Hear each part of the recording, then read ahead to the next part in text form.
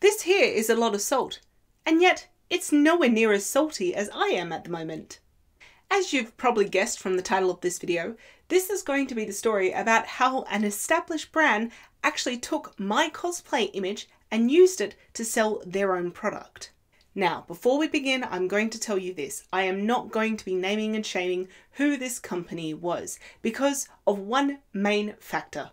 It doesn't matter. This happens way too often to cosplayers, and by no means is this an isolated event. See, cosplayers will take a lot of time, they will spend a lot of money to create a well-constructed, good-looking costume, and then they will even pay someone to take a really great, clear photo of it. And it only takes a quick Google search to find that image, and then a click to download it. And the thing is, it's not just cosplayers, it's artists in general. They have their artwork ripped off and then sold as an inferior product. Fellow costumer Bernadette Banner had this happen to her, and she made a wonderful video detailing her experience with it. I'll link it up here and in the comments below. In this video, she takes her costume and the inferior copy of it and reviews them side by side. It gives you a very clear understanding of what you see versus what you'll get.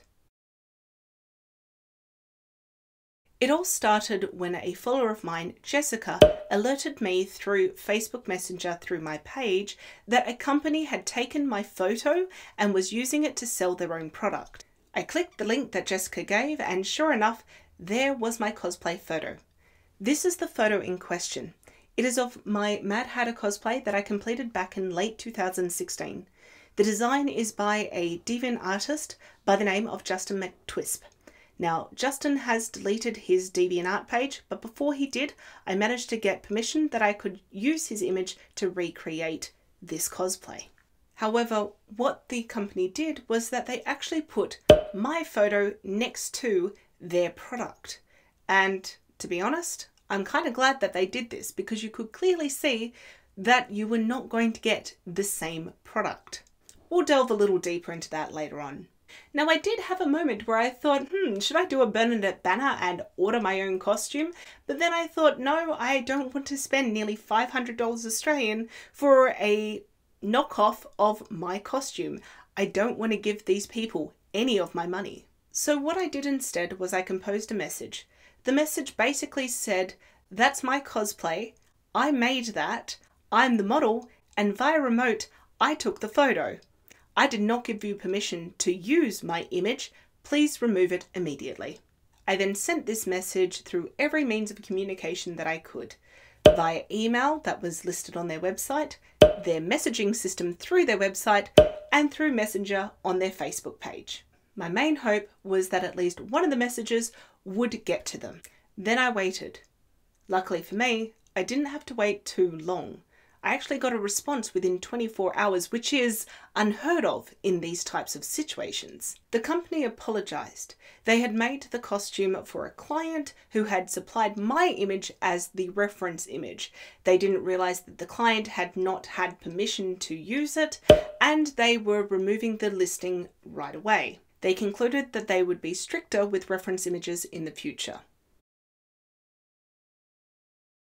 As I mentioned before, this is clearly not the same product, and I want to break it down because if you buy your cosplays online, there are certain things that you should be looking out for. For example, if the costume you're looking at is highly detailed, you might want to double check the price, because a key thing here is if there is a lot of detail in the cosplay that you're looking at and the price does not reflect the work that goes into that, you're probably not going to get that particular product. So let's first talk about the hat. The hat is a completely different shape to mine. It has a different color sash around it. Theirs is blue, mine is pink, and mine actually had ribbon embroidery on the base of the sash. There's also no feather, and there's no hat pin, and there's no patch. Moving on to the costume now. Firstly, the bow tie. The bow tie is little and it is plain. Mine is a big tie with a very detailed pattern on it. The vest itself is a plain blue flannel, where mine was a taffeta and a satin that was then appliqued into diamonds with satin stitching to finish it off.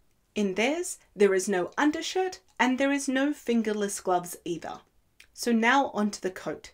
Theirs is listed as being made out of wool. Mine was made out of silk. And also on theirs, there is no detailing.